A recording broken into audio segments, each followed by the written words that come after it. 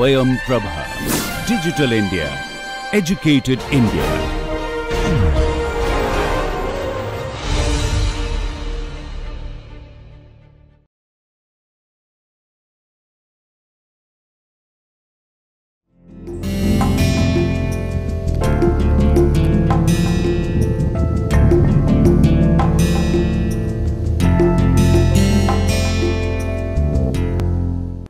Hello, I am Swayam Sharma, Assistant Professor in the School of Arts, Humanities and Social Sciences, Chanakya University, Bengaluru. We are doing Introduction to Chinese Studies. Today is the 15th lecture, India-China Relations, Conflict and Peace. So far we have seen in the India-China relations, geopolitics and the boundary dispute, and then Hindi Chini Bhai Bhai and 1962 war. So let me briefly summarize what we have done so far, and then we will continue our discussion. So India-China relations began on a promising note. So India became independent on the 15th of August 1947, and China was taken over by the Communist Party on 1st of October 1949. And India became the first non-communist country to recognize People's Republic of China. So People's Republic of China is the China ruled by the Communist Party. The other China ruled by the Kuomintang or the nationalist government, they shifted to Taiwan, the island of Taiwan, and it is still called the Republic of China. So there are two Chinas in that sense, the People's Republic of China and the Republic of China. And India recognizes the People's Republic of China, and this was done in 1950. But then the army of the Communist Party, People's Liberation Army, invaded Tibet. Now Tibet was a kind of a buffer area between British India and the Chinese Empire and later Republic of China. There was a Shimla Convention of 1914 that ensured that outer Tibet, that is today's Tibet Autonomous Region, would be free from interference of both the British as well as the Chinese. And although China would be the suzerain power over it, it won't intervene in the day-to-day administration or the internal administration of outer Tibet. But when the PLA invaded Tibet, the Tibetan government was forced to sign the 17-point agreement, which ensured that the Chinese military had control over Tibet. Although the Chinese government recognized the sanctity of the Dalai Lama and the Tibetan government as far as the internal administration is concerned, but Tibet came direct under the control of the People's Liberation Army. Now, in the last lecture, I had mentioned that Sardar Vallabhbhai Patel had warned Pandit Jawaharlal Nehru that this is a dangerous situation and India needs to take certain actions in order to protect itself against Chinese aggression. But Pandit Nehru took the path of diplomacy and signed the Panchsheel Agreement with China in 1954. In which China recognized the trading rights of Indians in Tibet, which was initially guaranteed by the Young Husband Expedition of 1904. But India withdrew its military and political assets and intelligence assets from Tibet as a kind of a confidence building measure so that the Chinese don't become suspicious of India. So India failed to support the Tibetan government in the face of Chinese aggression, and in return it retained certain trading rights, pilgrimage rights like in the Kailash Mansarovar. Okay, so the Panchsheel Agreement basically undid the achievements of the British in Tibet. So the geostrategic foothold that the British had gained in Tibet was given up by Pandit Nehru, and that eventually led to the 1962 war. So the Tibetans were not happy, they were under pressure, and therefore they signed the 17th point. Dalai Lama visited Beijing, and for a time it seemed that the issues had settled, and China said that China does not have any boundary dispute with India and it does not have any claims over Indian territory. But Chinese government was interfering in Tibet because Mao Zedong wanted land reforms and collectivization, and Tibet could not remain isolated from these developments. And gradually land reforms were introduced in Tibet also in the mid 1950s, and that led to revolt by the Tibetans. For example, the Khampa revolt. And the Dalai Lama, when he visited India, he proposed to Pandit Nehru that he wanted to take asylum in India. And Nehru, because he had very good relations with China at that time, refused. He said that Dalai Lama should cooperate with the Chinese government. Internally also there was a lot of disturbance within China. Mao Zedong was contending with his rivals within the Communist Party, especially after the Great Leap Forward, which was a big failure. It led to the death of millions of Chinese. Between 30 to 45 million Chinese died in this movement started by Mao. And as a result, Mao lost his popularity within the party and he was sidelined from the government. He resigned his position as the chairman of the People's Republic of China, although he retained his control over the party as well as the People's Liberation Army. So this kind of struggle was going on. Another important development was the Sino-Soviet split. So the Chinese followed in the initial years of his founding the leaning on one side policy. Basically, in the Cold War between the Soviet Union and United States, China leaned on the side of Soviet Union, and Soviet Union provided help to the Chinese. But gradually there developed differences between the two. The Soviet Union wanted Mao to follow the Soviet line, while Mao wanted to follow an independent policy. Now let us see some of the developments towards the end of 1950s.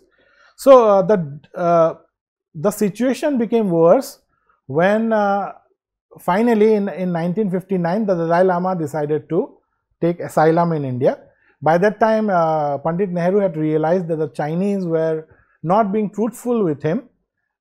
Behind his back they were criticizing Nehru as being siding with the West, and so Dalai Lama eventually came to India in 1959 when there was an uprising, and that uprising was then suppressed by the Chinese military. But the Dalai Lama received political asylum in India and he formed a government in exile. As a result, the relation between China and India worsened, and Chinese started to become even more aggressive, and they started asserting their claims over Indian territory.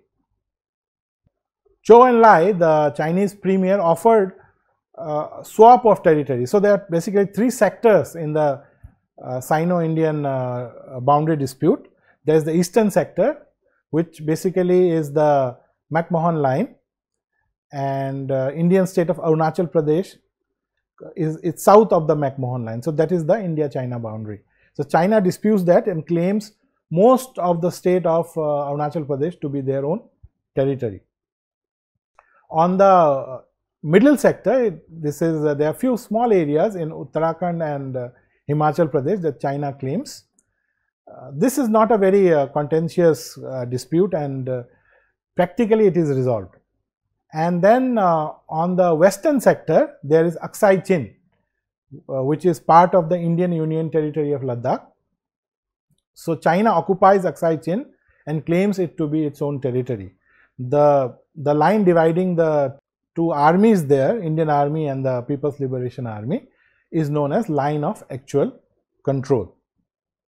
So Zhou Enlai in 1960 offered a solution. He said that China and India can swap the territory. So India can keep the McMahon line while Aksai Chin should go to China. So this basically came to the MacDonald-Macartney line, which was one of the lines during the British period. But Nehru was adamant on the Johnson line, which is the maximum claim that India demands, that is Aksai Chin should be part of India according to the Johnson line. So, since Nehru refused to accept that offer, Chinese decided to use force to take over their claims. In fact, they started advancing even further than their claims. The first thing, that whole area, both in the eastern and western sector, is not really populated. There is hardly any population in these areas, and especially in the western sector. In the eastern sector, still Arunachal, of course, is populated, but in the McMahon line, in the mountains, there is no population. So, the first task set by each of these governments, Indian government and the Chinese government, was to reach their own claim line. So Chinese began to advance and establish posts, and so when India realized that China had done so, and China had also built a road in 1957 connecting Tibet with Xinjiang going through Aksai Chin. So when India learnt of it, Nehru also ordered the Indian army to free Indian territory. So this is known as the forward policy. And on the other hand, the Chinese were settling their boundaries with the other neighbors. For example, in 1960, the Sino-Burmese border agreement was signed. So this was more or less on the line of the McMahon boundary. So because Burma also used to be a province of British India, so it was so the McMahon line also delineated the boundary between Burma and China. They also signed a boundary agreement with Nepal in 1961, and in fact in 1960 a boundary agreement was signed, and this was demarcated in 1961, after which another agreement was signed. So peacefully they settled their boundary with both Nepal as well as Burma. On basically their western boundary, now only two main countries remain, that is India and Pakistan. Now India was very confident at that time because they had recently liberated Goa from the Portuguese, and so the Indian army, led by, as I mentioned before, Brij Mohan Kaul, Lieutenant General Brij Mohan Kaul, they on the eastern side they were advancing, and according to some analysis, India even crossed the McMahon line in order to take over certain posts, and Chinese did not take that lightly, and there were skirmishes by the Chinese, and some conflict began.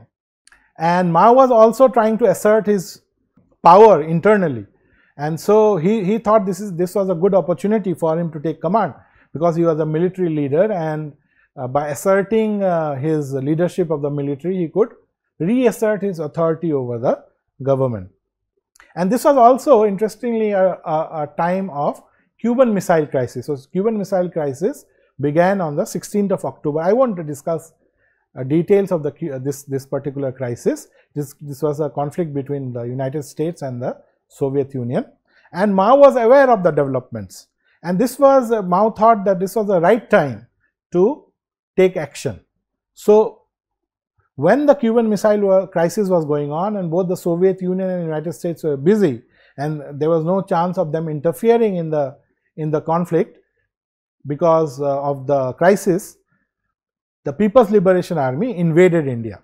So this full-scale invasion was launched on the 20th of October, when PLA crossed the McMahon line as well as advanced in Aksai Chin, and Indian army was not prepared. The entire decade was spent by Nehru following a non-violent, diplomatic, peaceful policy towards the world. He did not believe in militarizing India. He believed that if India does not militarize, then no country would have any problem with India, and therefore Indian army was ill-equipped. They did not have proper clothes or shoes or weapons to fight with the PLA. And the demands made by Nehru and the military leaders, so the chief of staff at that time was General Prannath Thapar. The corps commander in the eastern sector was Brij Mohan Kaul, Lieutenant General Brij Mohan Kaul, and so they were forcing the Indian soldiers to go and capture the Chinese positions. throw out the Chinese from Indian territory. But the Indian army was not equipped, and therefore India was soon defeated. And on 24th of October, Tawang, which is an important town in Arunachal Pradesh, fell to the Chinese. And at that time, Zhou Enlai gave a proposal for ceasefire.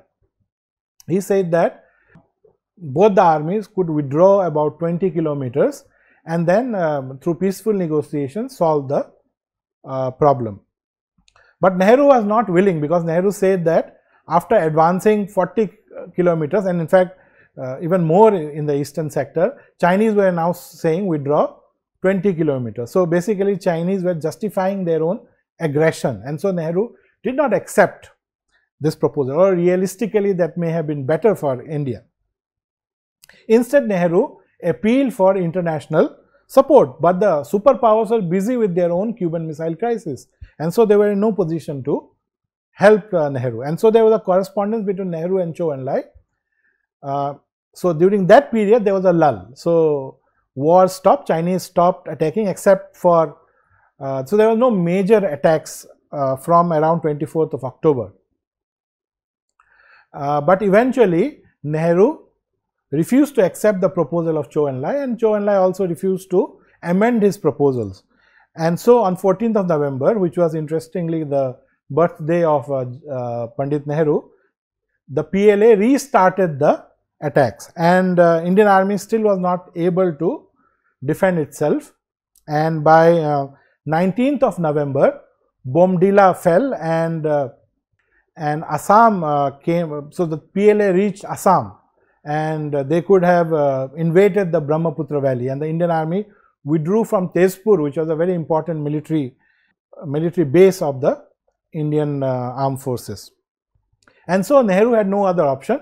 By this time the Cuban Missile Crisis had ended, and he wrote a letter to President John F. Kennedy of the United States. The Soviet Union also gradually started taking a position in the support of India, because they had problems with China. So I'd like to show you the letter, which is very important. So this shows the mistakes made by the Indian government in the decade of the 1950s, how it was ill prepared, and how its policy of befriending China and criticizing the West had negative consequences on Indian national interests. So Nehru took a kind of a moral high ground, saying the West represented colonialism and American hegemony was not acceptable, and so on. But when crisis came, he had to turn towards the United States to seek support. And so what did Nehru write? So you can read from here. Within a few hours of dispatching my earlier message of today, so he had written a previous letter that day, the situation in NEFA, that is Northeast Frontier Agency, command has deteriorated still further. Bomdila has fallen, and the retreating forces from Sela have been trapped between Sala Ridge and Bomdila. A serious threat has developed to our Digboy oil fields in Assam. With the advance of the Chinese in massive strength, the entire Brahmaputra valley is seriously threatened, and unless something is done immediately to stem the tide, the whole of Assam, Tripura, Manipur and Nagaland would also pass into Chinese hands. So basically we see here that Pandit Nehru had given up on the entire northeast of India. So if Chinese continued to advance, then the entire northeast would have been lost, and Indian army would have been helpless in this situation. So he continues, the Chinese have poised massive forces in the Chumbi valley between Sikkim and Bhutan. So in the boundary between Sikkim and China or Tibet, so there is a kind of a triangle. So here is Sikkim, here is Bhutan, and in between there is a triangle which is basically Chinese territory. So that is known as the Chumbi Valley. So China has basically posted forces in the Chumbi Valley. I will show you in the map later on. And another invasion from that direction appears imminent. So Nehru feared that China will open another front in the war. So there was the Western Front and the Eastern Front, and a third front could be opened in Sikkim and Bhutan. Our areas further northwest on the border with Tibet in the states of UP, Punjab and Himachal Pradesh are also threatened. In Ladakh, as I have said in my earlier communication, Chushul is under heavy attack and shelling of the airfield at Chushul has already commenced. We have also noticed increasing air activity by the Chinese Air Force in Tibet. Now, this is very interesting. India did not use its Air Force, although the Indian Air Force was supposedly superior to the Chinese Air Force, because India had aircrafts from the Second World War, and also there was some indigenous production at that time, and so Indian Air Force was considered to be superior to the Chinese Air Force. And in fact, India has an advantageous position because Chinese had to take off from a height in Tibet, and therefore their Air Force would not have been as effective as the Indian Air Force. This is a criticism, another criticism made against Pandit Nehru, that he did not deploy the Air Force. In the letter he mentions why he has not done so. Okay. Hitherto, we have restricted our request for assistance to essential equipment, more comprehensive assistance, particularly air assistance, because of the wider implications of such assistance in global context, and we did not want to embarrass our friend. Now, he said so far he had not asked for any substantial assistance in terms of equipment because he did not want to embarrass the friend. So, because of the Cuban Missile Crisis, obviously, both the superpowers were not in a real position to provide substantial help. But now the situation is desperate. We have repeatedly felt the need of using air arm in support of our land forces, but have been unable to do so, as in the present state of our air and radar equipment, we have no defense against retaliatory action by the Chinese. So, he feared a response by the Chinese Air Force, and many of the experts say that this was unjustified because the Indian Air Force was superior to the Chinese Air Force, and therefore there was no need for India to hesitate in using the Air Force. But according to the perception of Pandit Nehru, he feared the Chinese retaliation. So, therefore, he demanded that United States should send a minimum of 12 squadrons of supersonic all-weather fighters. And since the Indian Air Force personnel are not trained in flying these, so United States personnel had to be sent, and he guaranteed that the personnel will only be used to protect our cities and installations from Chinese air attacks. Okay, so they will be only used to protect Indian territory, and in action to be taken against the Chinese beyond the limits, that is in Tibet. So, this is the aggressive part. So, once the Air Force has defended Indian cities and installations against the Chinese Air Force, then they would launch an aggressive attack inside Tibet, and for that, by that time, basically the Indian Air Force personnel would be trained, and so Indian personnel will be used and American personnel won't be used to attack Chinese territory. So, determined as we are to liberate all parts of our territory which may pass into the hands of Chinese aggressors, it is clear that sooner or later we would have to neutralize their bases and airfields by striking from the air. So, this was basically a plan to attack the supply line of the Chinese, because they had a very long supply line. They had to pass through this difficult territory of Tibet to supply their troops, and so India could take advantage of this by attacking the rear of the Chinese armed forces. He also for that demanded 2 squadrons of B-47 type bombers, and the Indian pilots would be sent to US for training to fly these bombers. And he also guaranteed this will not be used against Pakistan. So, he guarantees whatever supplies America provides won't be used in the conflict against Pakistan. So, this is a very interesting letter. We should all read it. There's some portions I have read. So this shows or exposes the unpreparedness of the Indian government in the face of war. And then another interesting thing was the All India Radio broadcast of Pandit Nehru on 20th of November. So, by that time, 20th of November, Nehru had basically lost heart. He had basically given up. So without American help, he felt that India would never be able to stop the Chinese. So he says, huge Chinese armies have been marching in the northern part of Nepha. We have had reverses at Walong, Sila, and today Bomdila, a small town in Nepha, has also fallen. We shall not rest till the invader goes out of India or is pushed out. I want to make that clear to all of you, and especially our countrymen in Assam, to whom our heart goes out at this moment. So this phrase has been quoted in Assam again and again when Assam was in the height of the Assam movement, anti-foreigners movement, as well as the Ulfa movement. This was often quoted that India treats Assam as a stepdaughter, and so Nehru said that my heart goes to the people of Assam. So this is criticized in Assam. But then good news was the Chinese declared unilateral ceasefire on the 21st of November. Now this is very interesting. Why did they do so? So basically Americans were willing to help India, and American supplies would have been provided, and American Air Force could have entered the war. Also, the Soviet Union was now supporting India, and Soviets were advising the Chinese to withdraw. So they were putting pressure on the Chinese that they should withdraw. So and plus the supply lines were also extending. As Chinese army was entering deeper into India, its supply lines were increasing.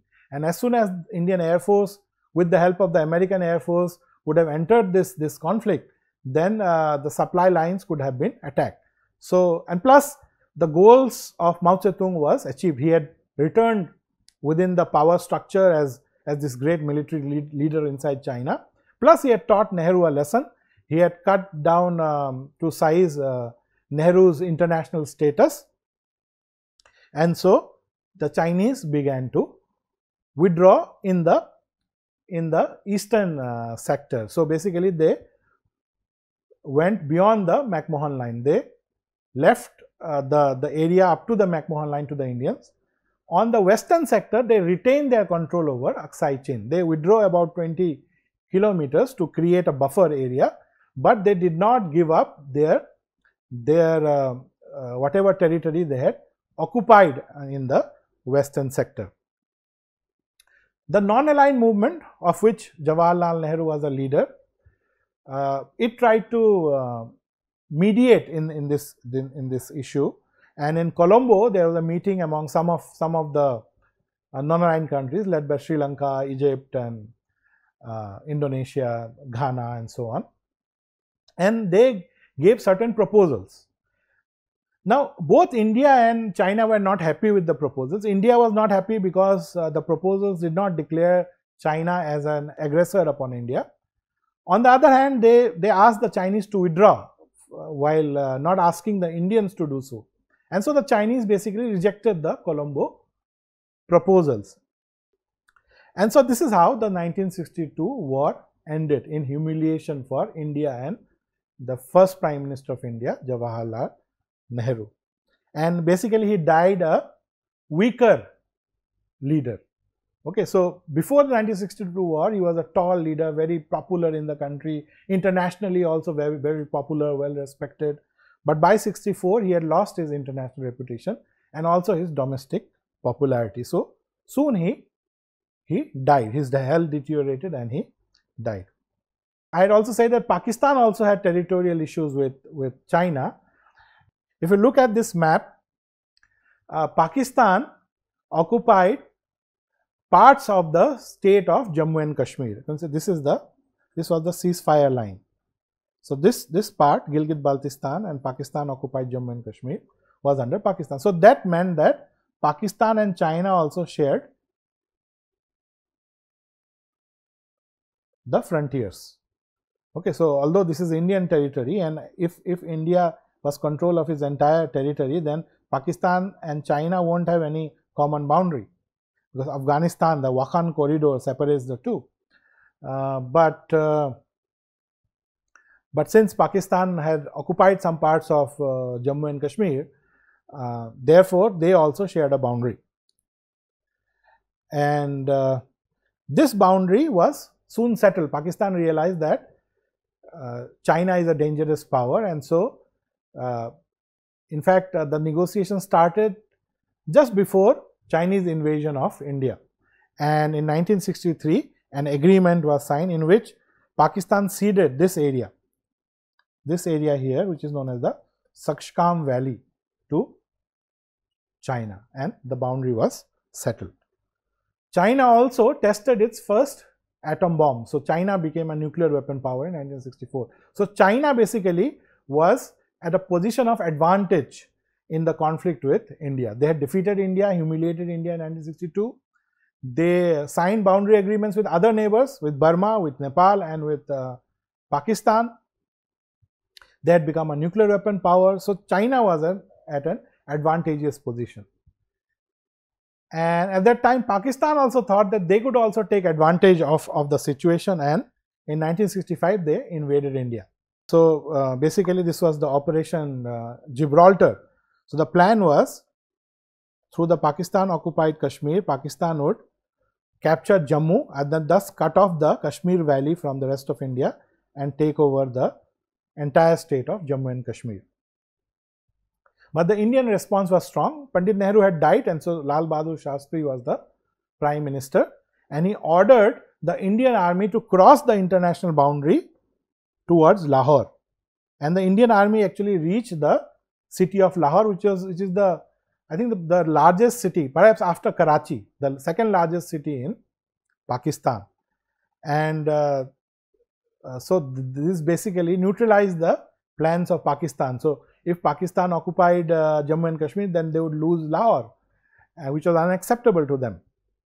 And so there was negotiations, and the war basically came to an end, and they returned to their starting positions.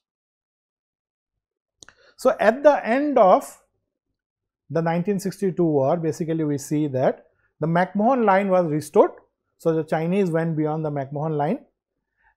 But in the western sector, China occupied Aksai Chin. In fact, this is the area up to which Chinese came in 62. They withdrew a little, about 20 kilometers, which is not much. But this is well beyond the McCartney-MacDonald line. The green line is the McCartney-MacDonald line. You can see here. And also the blue line. The blue line is the position before the war. Okay, so the Chinese gained a lot of territory in the 1962 war. Okay, let's see what happened after that.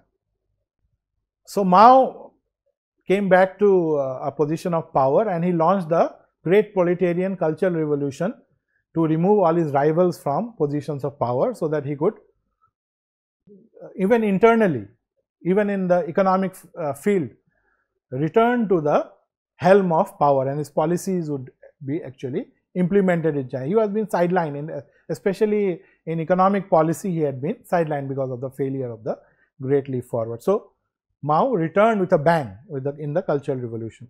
China also started training insurgents from the northeast, like the Naga and Mizo rebels. So they started receiving training in China in 1967. At the same time, Maoist insurgency started in Naxalbari in West Bengal. So that is known as the Naxalite movement. Charu Majumdar and Kanu Sanyal, they were all influenced by Maoism, Mao Zedong thought. And so that is why this is known as the Maoist insurgency. And because it started from Naxalbari, it is also known as the Naxalite movement. So China was now interfering in the internal affairs of India, trying to destabilize India. So China had in fact destabilized itself. Mao had destabilized China through the Cultural Revolution, and he was also trying to destabilize India. He was a revolutionary. He wanted a revolution. He wanted a socialist movement everywhere. He wanted to overthrow the bourgeois governments everywhere, and so he decided to destabilize India also. And at that time, China decided to make some advances in Sikkim. So in Nathula and Chola, two areas, I'll show you in the map. If you look at the map here,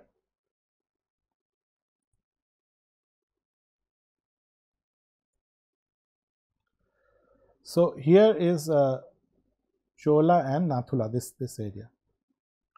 So the Chinese made some advances in this area, but India responded very strongly. And in this round, India came out basically successful. John Garver, he says, India was quite pleased with the combat performance of its forces in Nathula clashes, seeing it as signaling dramatic improvement since 1962 war. So since the debacle of 1962, India had focused on equipping its military, buying weapons. So the Soviet Union was now supplying weapons to India. So Indian armed forces were being equipped. So by 67, in fact, India fought the 65 war and was able to stop the Pakistanis.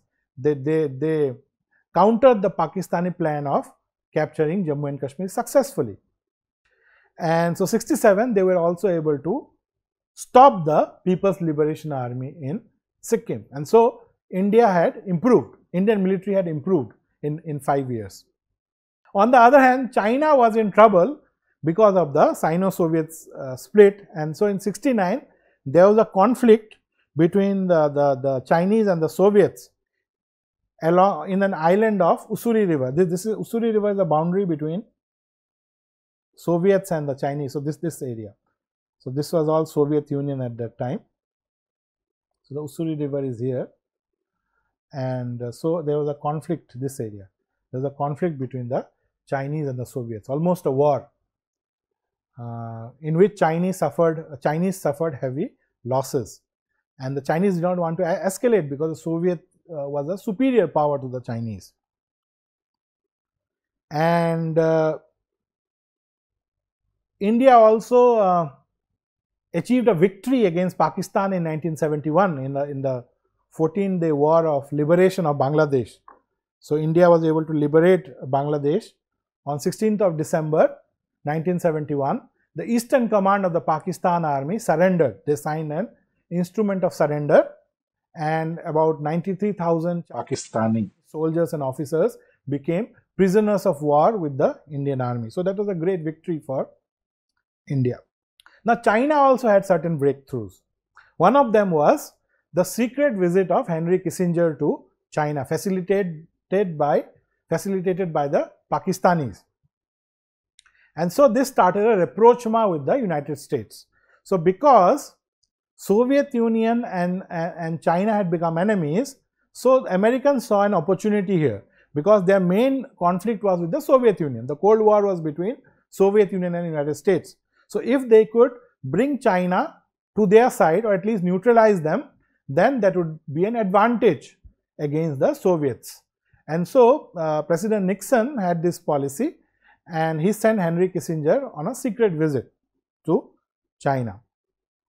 On the other hand, India and Soviet Union came closer. They signed a treaty of friendship, and this was very beneficial for India in the 71 war. In the United Nations, Bhutan, which used to be a protectorate of India, in 1971 it became a member of the United Nations. Soon after, China received, People's Republic of China received the permanent membership of the United Nations Security Council, replacing the Republic of China or Taiwan. So they replaced them with the support of India. India supported it. Even after the 62 war, India continued to support China, which is considered to be a big mistake. In fact, Sardar Patel mentions this in his letter of 1950, that India should reconsider its support for the UN membership of the People's Republic of China.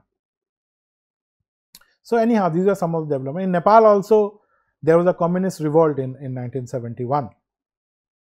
So this game of cat and mouse continued between India and China. India also became a nuclear power in 1974. Although India refused to develop nuclear weapons, but India displayed a capability of building a bomb and testing it. So they tested this in Pokhran. And Sikkim, another protectorate of India, just like Bhutan, Sikkim was also a protectorate of the Indian Union. Bhutan became independent and it became a UN member. On the other hand, Sikkim was merged with India, and in that referendum, majority of the population of Sikkim voted to join India. So Sikkim became an Indian state. This was in 1974-75. And in 76, both Zhou Enlai and Mao Zedong died. So an era came to an end. In the new era, China shifted from Mao to market, and this was led by Deng Xiaoping, the paramount leader of China from 1978. In India also there was change. Indira Gandhi, she daughter of Jawaharlal Nehru, she was prime minister since 1966. Now this whole realist turn had begun.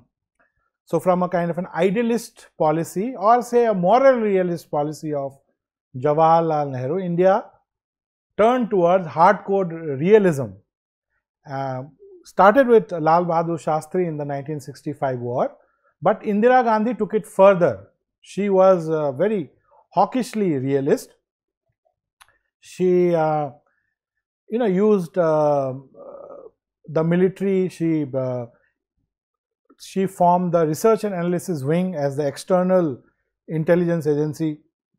In the debacle of the 1962 war, I had mentioned the failure of the Intelligence Bureau led by Bholanath Malik.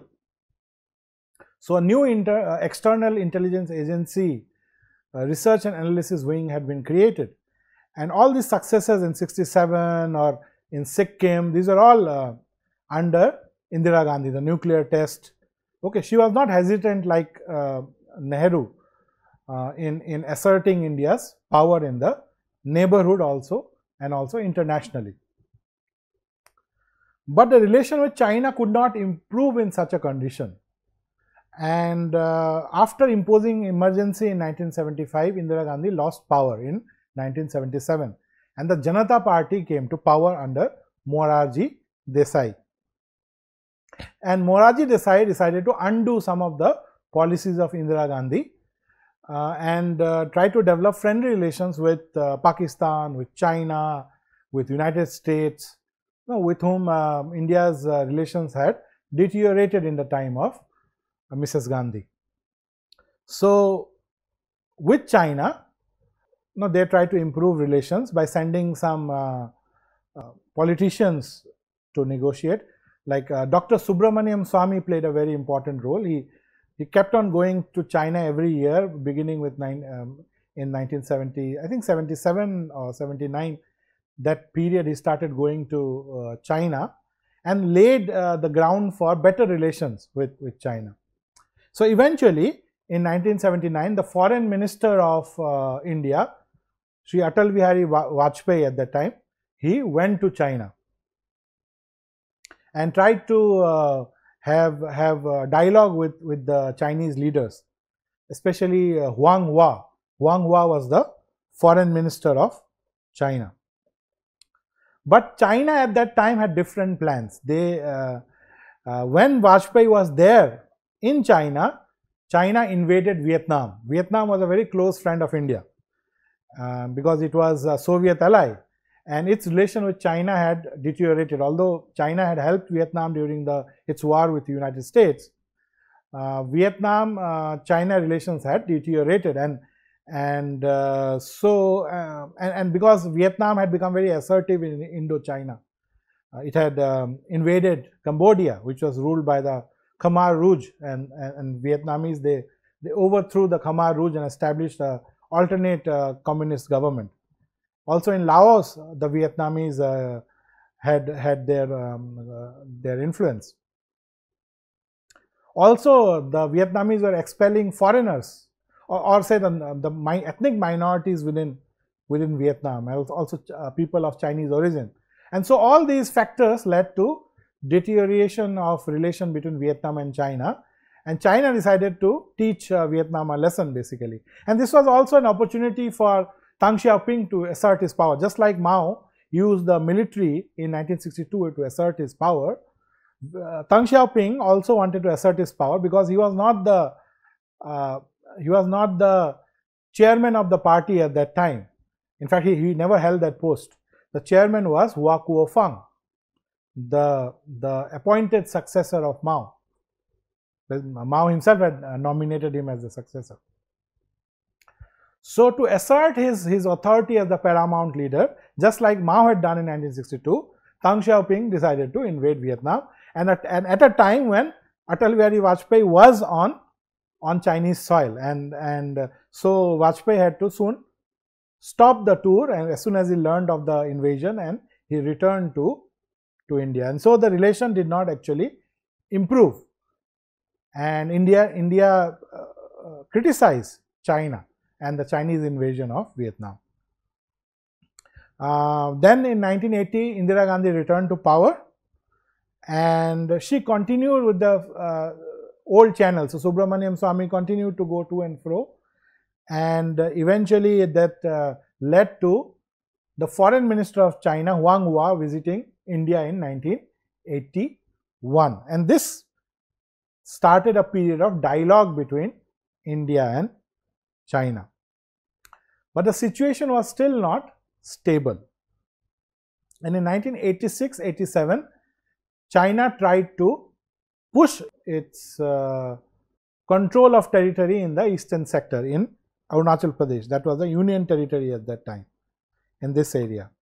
This is known as this area here, okay, Sum Dorong Chu. Again, just like 1967, India responded very strongly. This was under Rajiv Gandhi. Rajiv Gandhi was the son of Mrs. Gandhi. Mrs. Gandhi had been assassinated in 1984, and so although she started a dialogue process with the Chinese, this was continued by Rajiv Gandhi after 84. But India responded strongly to the Chinese in 87 through the Operation Checkerboard. At that time, General Sundarji was the chief of army staff, and he basically airlifted large Indian troops. This is the operation called Operation Checkerboard in Sum Dorong Chu, and the Chinese had to withdraw from that area. So Indian army had not reached the McMahon line till that time, and so under Rajiv Gandhi, then Indian army started approaching the McMahon line.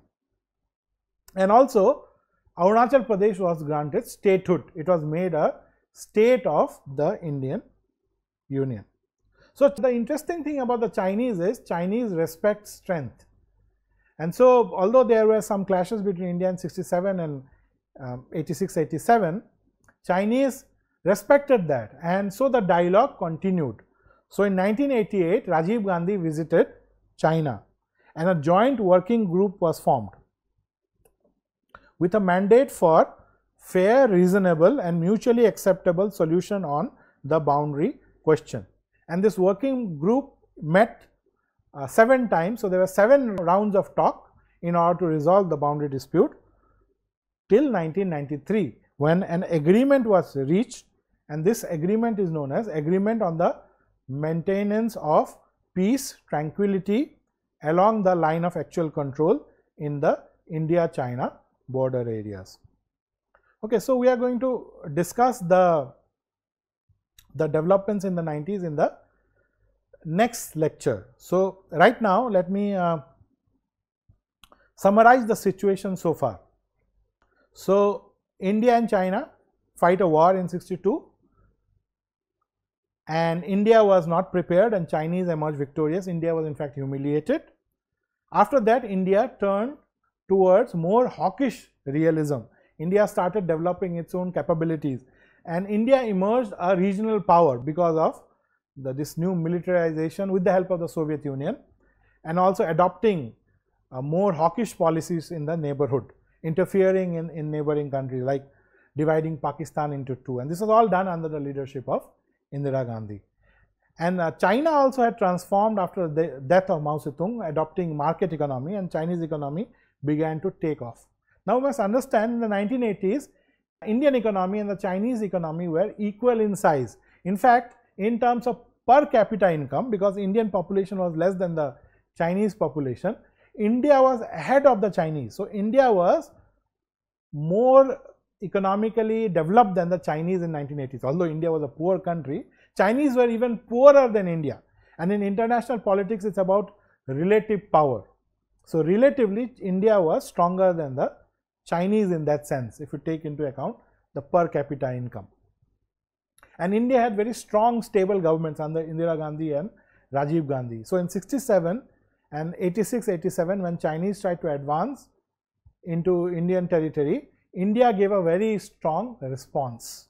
Okay, 67, of course, it was not Indian territory, it was Sikkimese territory. Sikkim was at that time not a part of India, but a protectorate. But India was able to protect Sikkim, unlike Tibet in 1950, when Nehru failed to protect Tibet against Chinese aggression, because India at that time was dovish in its policy. So there is a hawkish policy and there is a dovish policy. Dovish policy is soft power policy, basically relying more on soft power, international influence and diplomacy. Hawkish policy is about using military force, destabilizing other countries and so on. So Indian policy had transformed, and because of that, Chinese respected India more in the 1970s and 80s, and that led to a dialogue process.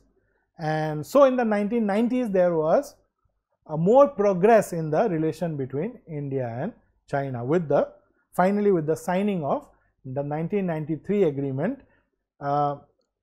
The dialogue process was stabilized, and in the next lecture we'll see what further developments were made by the two countries in the 1990s and after that. Thank you.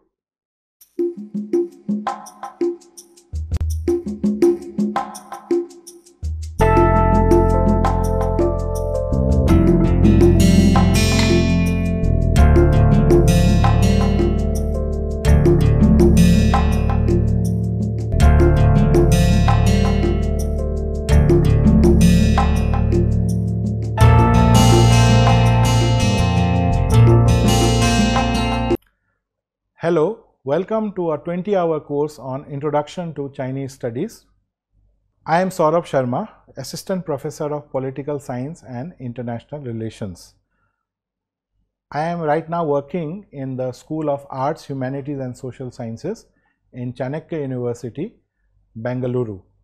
Before that, I worked as Assistant Professor of Political Science at Rajiv Gandhi National University of Law, Punjab. I have done my Chinese studies from the Center for East Asian Studies in School of International Studies, Jawaharlal Nehru University, New Delhi. I have used my experience of studying about China, visiting China, interacting with Indian experts on China as well as Chinese scholars to develop this particular course, which has total 20 lectures. Let me go through some of them, briefly discuss them. The first is Origins of Chinese Civilization, which basically discusses how the Chinese civilization started, what were the ideas and the situations that led to the emergence of China as a civilization. Second lecture deals with Mandate of Heaven. Mandate of Heaven is a concept that the Chinese developed about 3000 years ago, which says that the rule of a particular dynasty is not permanent. The right to rule depends on the virtue of the ruler. So long as ruler is ruling according to the desire of heaven, which is the cosmic law, it can remain in power. But once it deviates from that, it will lose power and a new dynasty will replace it. So that is the concept of Mandate of Heaven, and that has been a justification used by different dynasties that have come to power in China. Number 3 is Confucianism. Confucianism has been the official ideology of the Chinese state for more than 2000 years. It was only replaced in 1911 after the revolution by the Republic of China. So till then, Confucianism had remained the official ideology of the Chinese state. So it is very important to understand Confucianism in order to understand China. Then the 4th lecture is on schools of ancient Chinese thought. So besides Confucianism, there are other schools also. So this particular lecture goes into that: legalism, Taoism, and so on and so forth. Number 5 is on religion in China. So it discusses the religious ideas as it emerged in China, and then the impact of Buddhism and the different forms of Buddhism in China, and also the impact of Islam and Christianity on China. The 6th lecture has 2 parts. One is religious administration in China. So, religion is regulated in China by the state and the party, and so this particular aspect deals with the religious administration in China. And the second part is scientific thought in China. So, how scientific thought has emerged in China since the ancient times, and why China was not able to remain at the top, why the West overtook China. So, these are some of the questions that we examine in this particular part, and we also discussed the contemporary situation. What is the contemporary thinking of the Chinese government towards scientific knowledge? The 7th and 8th lectures deal with century of humiliation. This is a discourse on imperialism in China. So, the Chinese people believe that China has been exploited by Western powers, and especially from the middle of the 19th century up to the middle of the 20th century. So what happened during this period? That is the subject matter of these two lectures. Then we have Mao Zedong thought. Mao, the founder of the People's Republic of China. So, his thought is very important to understand how the Chinese Communist Party state came into existence and what were the ideas that inspired it in the beginning, and then how it got transformed. The next lecture, Transition of China to Market Socialism, deals with the transformation of China after the death of Mao in 1976 and up to say 1989, how China transformed itself into a market economy. The next two lectures, 11th and 12th, they deal with the Chinese political system. So, China is ruled by the Communist Party, and so what is the system that it follows? It is different from the constitutional system in democratic countries like United States or India. Then the next four lectures deal with India-China relations. So, the first one begins in the ancient times, say 300 BC, and continues till 1949. So, it contains the boundary dispute between India and China also.